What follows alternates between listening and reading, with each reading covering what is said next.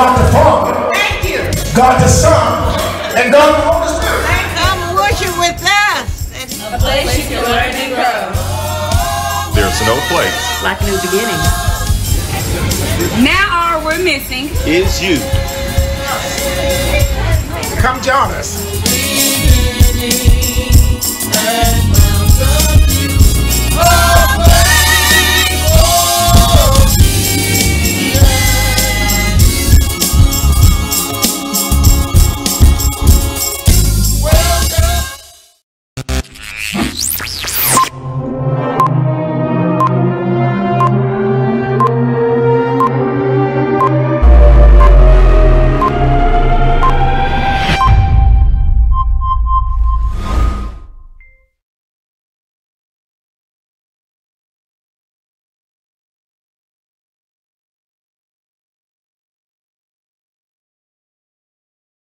Hello to everyone who are viewing us from home there for our Sunday school lesson, March the 20th.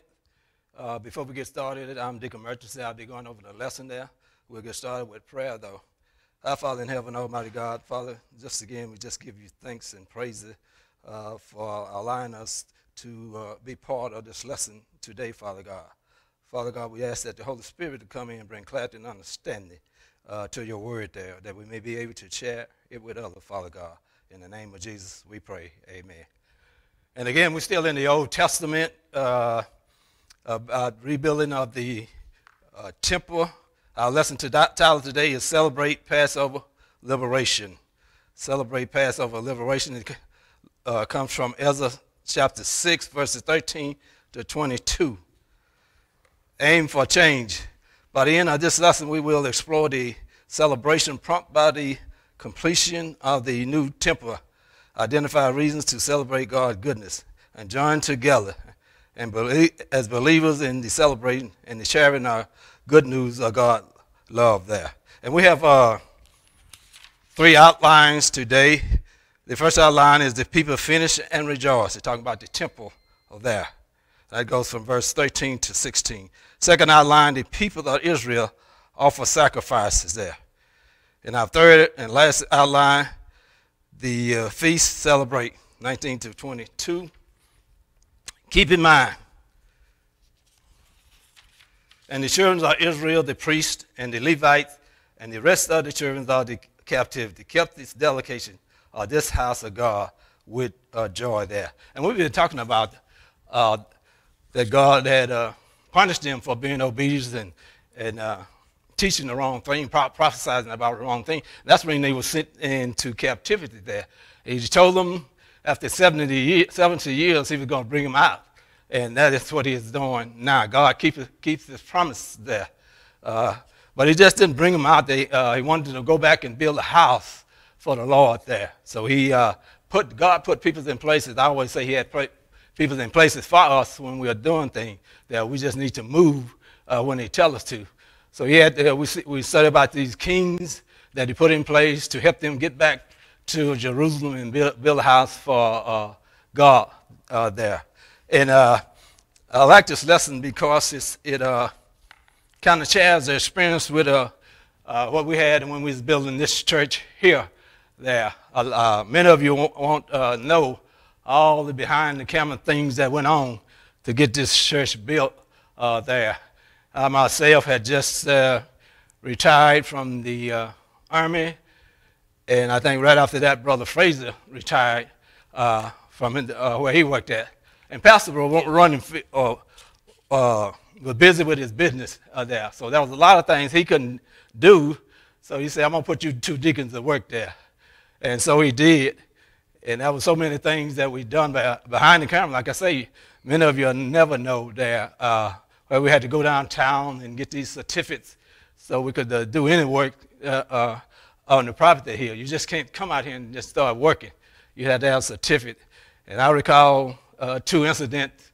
And I went down on Jefferson there to get the certificate. I didn't know what I was doing. I didn't know at all. But I just went there. Like I say, I just thought God had people in places for us. And I went to one building, they sent me down to another one. And this guy down to the other building, he was very ignorant and stuff there. But before I left the first building, I had put in for a 90, well, actually had put in for a 30-day certificate. Then he sent me back, this other guy sent me back up to the building when I first began that. And I was talking to the guy for some reason, somehow, I don't know how I did it, but he had already made up a certificate for 90 days, not 30 days. And that just shows you how God moved, how he intervened. Pastor always said if the church was going to get built, God was going to have to intervene in it. And Brother Fraser and I, we just have to go downtown to city council there and do paperwork. And again, like I said, we didn't know what we were doing. Didn't have a clue. But like I say, God had people in places. So we run up on this African-American woman and this Hispanic man. They said, we're going to help y'all. We're going to help y'all. Y'all got the wrong form. Go get this form, fill it out, and bring it back to us. So we did. And the first time we went before the city council, I don't think they really enjoyed us that much. So we had to come back again there. And this fence right out here, which the brick wall is 4 feet high, and the wood fence is 6 feet. They wanted us to put another fence there. I said, no, this can't be right there. And even in the back, they want us to put a fence. These are the people that sit behind the desk. They have never come out and see what's going on. They were just looking at what was on paper. So I got telling Brother Fraser, I said, this can't be right. I said, what are we going to do? I measured it. And well, the people downtown, those two people that helped us downtown, they said, y'all go back, measured it, take some pictures of it. Then I took the picture of it and gave them to Brother Fraser. He put them in the binding. They were nice and neat there. So we went back down there, and these two people that was helping us took that to the city council. And when it came up for our time to speak, they said, y'all good. Y'all ain't got to do nothing. Go back and build your building there. And that's what I say. God has people in places for us, and we see this in this lesson today as well there. We'll go ahead and get started. We've been doing it for about 3 weeks now. Ezra, in the book of Ezra there. And as always, I always like to get some background on the lesson. Lesson text was Ezra 6:13-22. Time of action was between 516 BC. Place of action was Jerusalem. Introduction. So in this week's lesson, we see God hand at work in unfolding his divine plan for mankind. Through the prophets, God had given his prophecy that the children of Israel would go into captivity for 70 years. That's what I said before, because of their sin. In our lesson, we see God having moved on the hearts of pagan rulers as well as his own people to get them out of captivity and back to the promised land. Once back home, the Israelites was to rebuild the temple and reestablish the prescribed worship at God. Out of the chaos of defeat and captivity, God was restoring worship and great joy to his people. And again, I say, God, don't go back on his promises today. He told them they were going down in captivity for 70 years. After 70 years, he was going to bring them back out. He didn't tell them how, but he already had the plan to use these pagan rulers to help them get back. Not only help them get back, they took the materials and gold and silvers and livestock, everything they needed. God had touched these pagan rulers hard to give it to them there. So they go back and build the house of God there. Let's go ahead and get started with our first outline here. Let me get this paper right.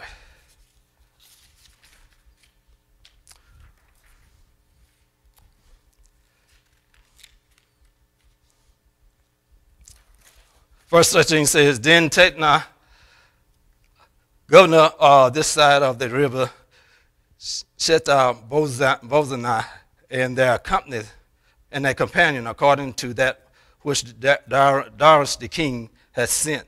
So they did speedily. And the elders of the Jews built, and they prospered through the prophesying of Hagar, the prophet, and Zechariah, the son of Iddo, and they built and finished it according to the commandments of God, Israel, and according to the commandments of Cyrus and Darius, and Artaxerxes, the king of Persia. Verse 15, and this house was finished on the 3rd day of the month, Adar, which was in the 6th year of the reign of Darius the king. Verse 16, and the children of Israel, the priests and the Levite, and the rest of the children of the captive, kept the dedication of this house God with joy there. And again, it tells us that they went in, the children of Israel, and they built the house speedily there. They didn't waste any time in building the house. So 16 years later, it took them 16 years later. So during the reign of the Persian King Cyrus, the foundation of the temple was laid, but work stopped on the temple until the second year of King Darius, which was about 520 BC. And as they started building, they stopped. They got lazy there. They stopped there on building. So that was both sides and inside opposition that caused this delay.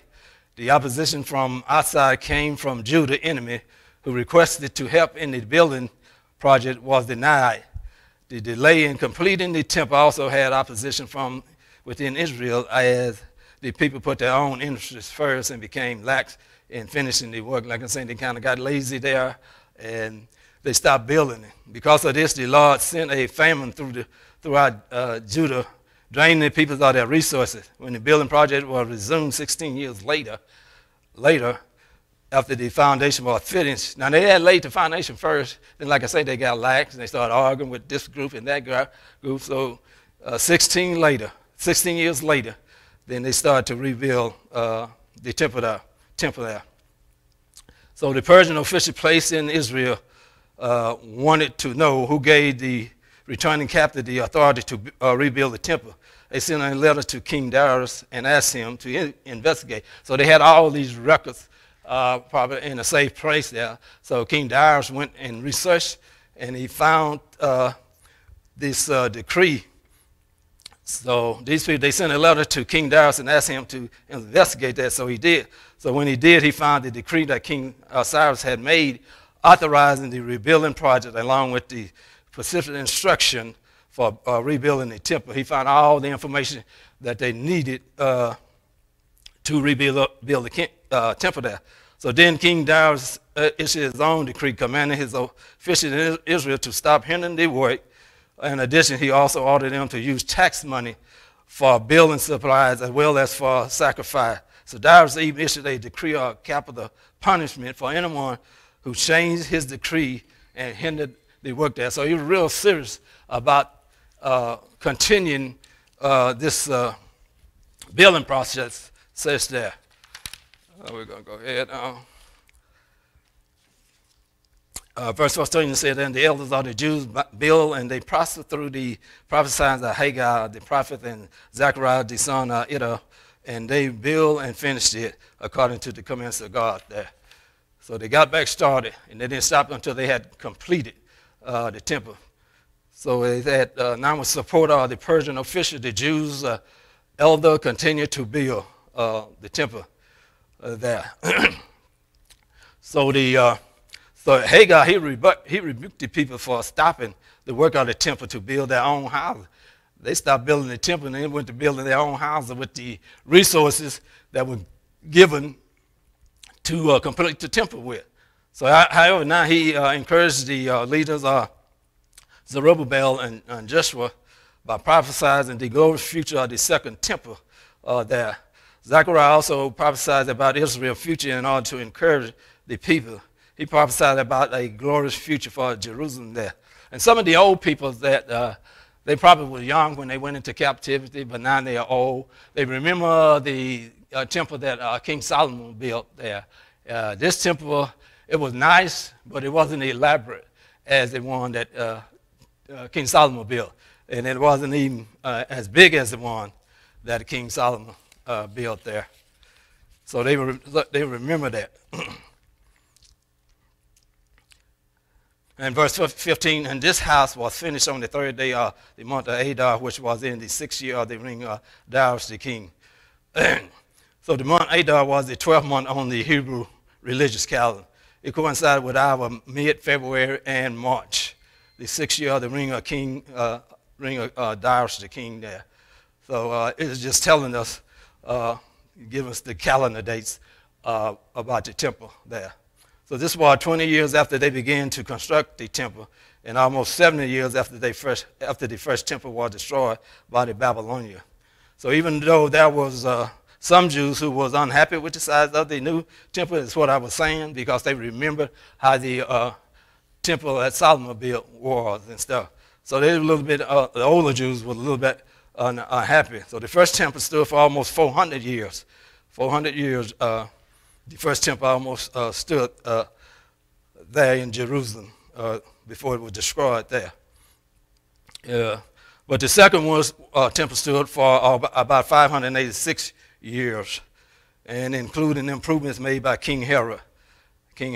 It's interesting that the second temple stood for about 586 years, and the first temple was destroyed in 586 BC. So it was hard to believe that this is a coincidence.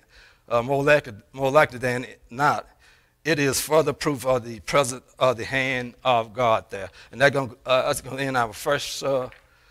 Our first outlines there. We'll go to our second outline, which is goes from verse 17 to 18 there.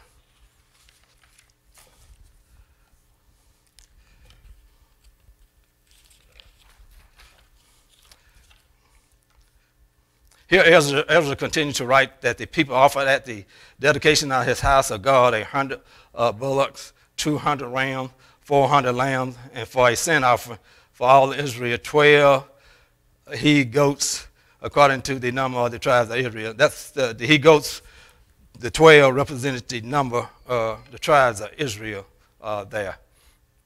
So at the dedication of the temple, they offered as sacrifice to God, and we just gave you all the numbers of what they offered there. And so all 12 tribes were represented by the 12 he-goats. Remember, even though all 12 tribes were not represented, the sin offering was probably included because this was Israel's sin that led to the destruction of the first temple and the end of the worship during the 70 years captivity there. That's verse 17. That was our second outline. Well, no, 18. Let me go to 18, verse 18.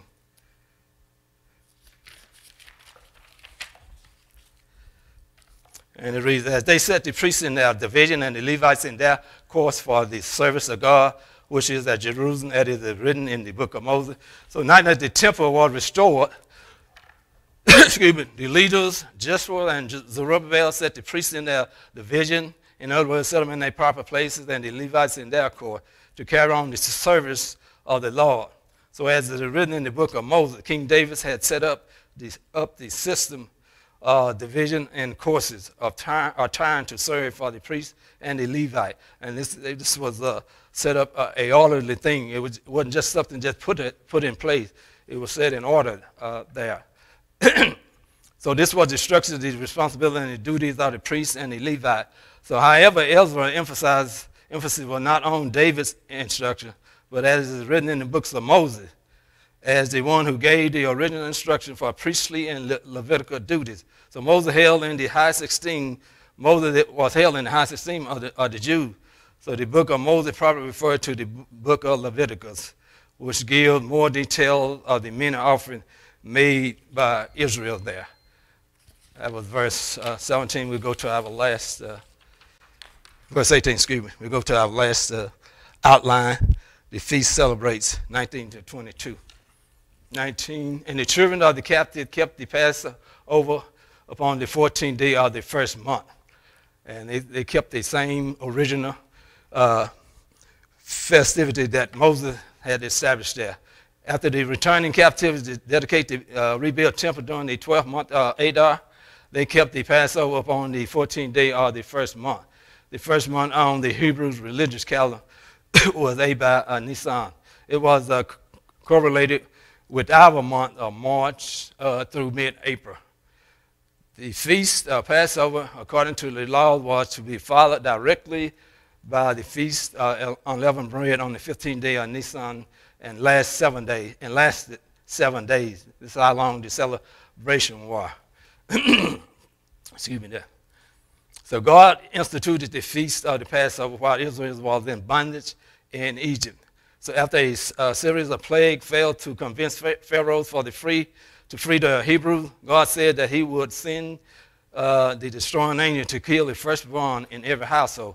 However, the angels would pass over every home that had blood from and an unblemished male lamb placed it on the top and around the door frame, the lintel, somebody called it. So in the New Testament time, Passover became a pilgrimage festival. Large number of Jews gathered in Jerusalem to observe this annual celebration. Jesus was crucified during one of these Passover celebrations and instituted the Lord's Supper while he ate the Passover meal with his disciples on the eve of his death there. This was the what all this was leading up to in the New Testament there, where Jesus ate with his disciples on the Last Supper there. Verse 20, for the priests and the Levites were purified together. All of them was pure and killed the Passover for all the children of the captivity, and for their brethren, the priests, and for themselves.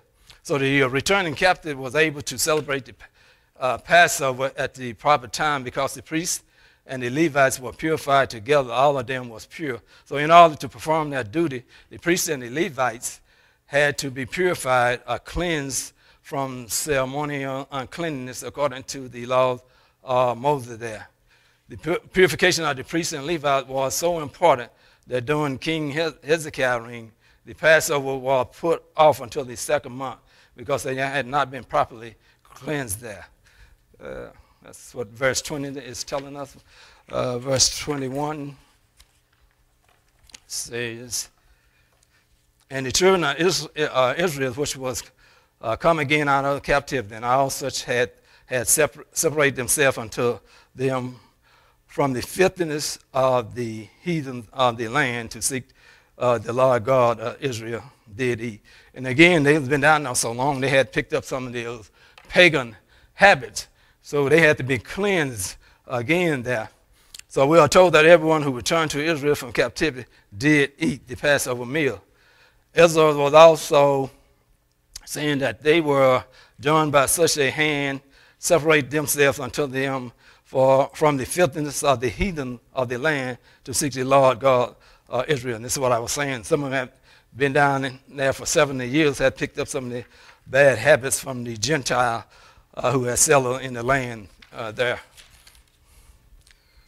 And verse 22 in our last verse, our final verse says that everyone mentioned in the previous verse kept the feast unleavened bread 7 days with joy, for the Lord had made them joyful and turned the hearts of the kings of Assyria unto them to strengthen their hands in the work of the house of God, the God of Israel.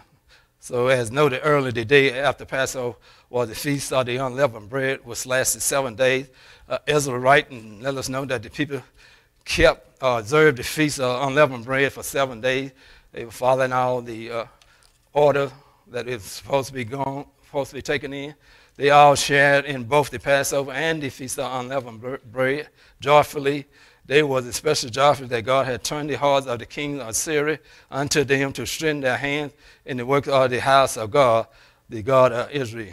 So even though they was allowed to return home, here's a question, and you can get with me on Sunday. You know, before we went down for COVID, I used to have 5 questions to ask. Someone just asked one this time, and you can give me on Sunday if you have the answer for it.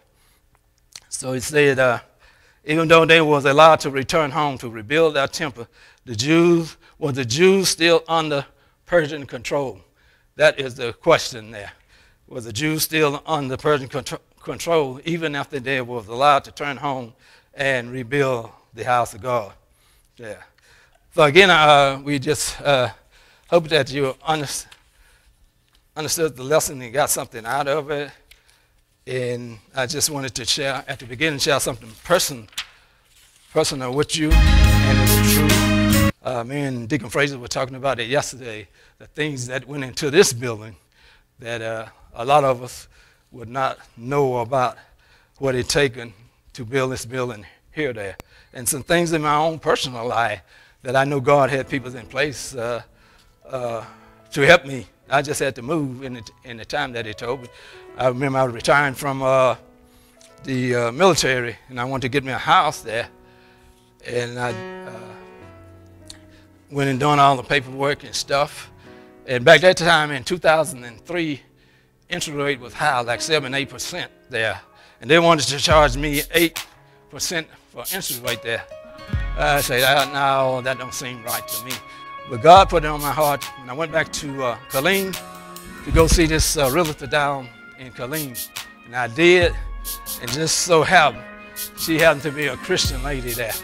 And she pulled out this laws on Texas there, and she started scratching out stuff. She said, they can't charge you for this, they can't charge you for that, they can't charge you this. She said, I can get your interest rate down to about 5%. And that was good back in those days there. And that's why I continue to say that God had people in place for her. And every year on my birthday and Christmas time, she still send me a card there. And I just thank God, and I keep on trusting in Him. We should do the same thing. I know this is a lesson about the Old Testament, but I think we can benefit out of it as well there. Again, we want to thank you for listening in. Have any questions, comments, something that I said wrong, you can get with me in church there. Just call me there. That's the end of our Sunday school lesson. We will pray us out. Our Father in heaven, we thank you for your word today. We thank you for the understanding. And we thank you for the people that you put in place to help us accomplish certain missions and personal things that's in our lives. Yeah, Father God. We pray this prayer in Jesus' name.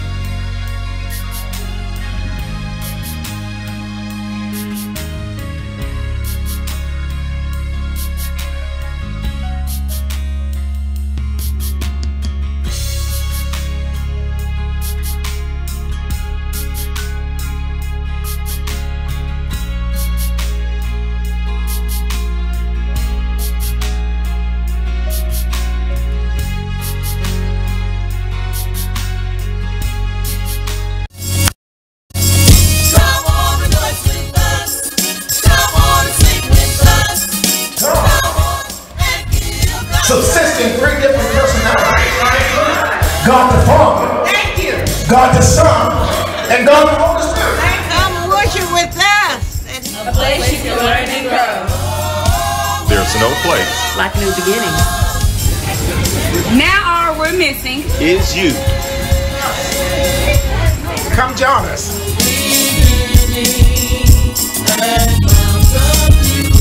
Oh,